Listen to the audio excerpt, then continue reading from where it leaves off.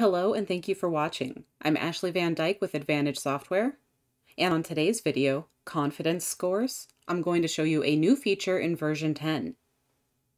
This new feature is used by the translator to determine how confident it is in what you've written or uttered, to help determine if it should use special translation tools.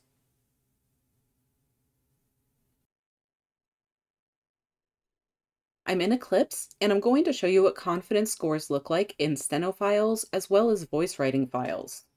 Voice writers may already be familiar with the concept of confidence in each utterance. And this same concept has now been applied to steno strokes, and it's available to all reporters within their steno notes. I'm first going to open up my steno file. And in order to view the confidence scores, I can adjust my note bar display while I'm in the document. To do this temporarily, I can right-click in the note bar and just check confidence scores. And a bar with confidence scores appears to the right of my steno. If I want this information to always appear while I'm in this user, I can go to Settings, Display, Note Bar Options, and check confidence scores. And now this information will always come up on every document that I open within this user. Additionally, if I open up the corresponding note file to this job, you see that confidence scores also appear within the note file next to each stroke, just like they do in the translated file. As you move through the document, each stroke has a confidence score assigned. And this number represents how confident Eclipse is that you wrote or uttered what you intended to. You see that in this case, Eclipse is very confident that I struck just 2, but it's not necessarily confident that the next word was lay. And if I hit play to hear my audio, all of that stuff just to, lay a groundwork, and I see that in fact there was a snippet of audio dropped there. And so I can use confidence scores to indicate that I may need to check certain areas of my document to see if edits are required. And as you move through the document, each stroke will have its own unique confidence scores. Confidence scores range from 0 to 99, with 99 being the most confident. And you see that when I place my cursor on simple words, the confidence score is almost always around 99. However, once I got to an area where I had dropped some words, the confidence score was lower. This same information is available for voice writers.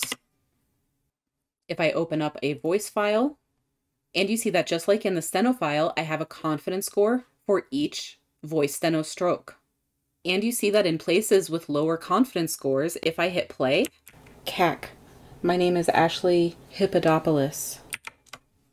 You see that in this instance, Dragon was not confident in the information that it was providing because it didn't recognize the utterance Hippodopoulos, and so it has a much lower confidence score for these strokes.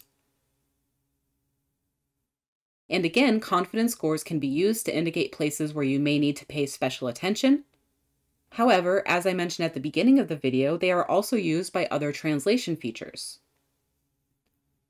Confidence scores are used by version 10's new Boost feature, and it's important to have an understanding of how you can find confidence scores and how to interpret them before you begin using Boost. And again, in order to enable or disable the confidence scores temporarily, you can right-click in your steno note bar and check or uncheck confidence scores. However, if you want to permanently turn your confidence scores on or off, you'll need to go to User Settings, Display tab, Note Bar Options, and uncheck confidence scores to ensure that they will not appear when you open a different file within the same user. However you wish to view confidence scores is fine, as long as you know where to find them.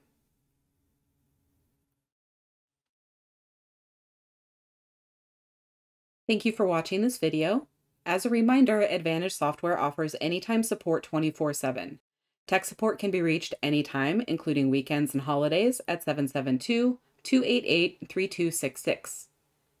Email support is also available at support@eclipsecat.com.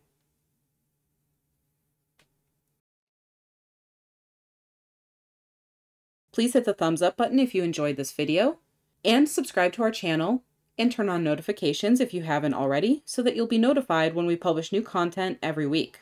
Thank you so much and have a great day.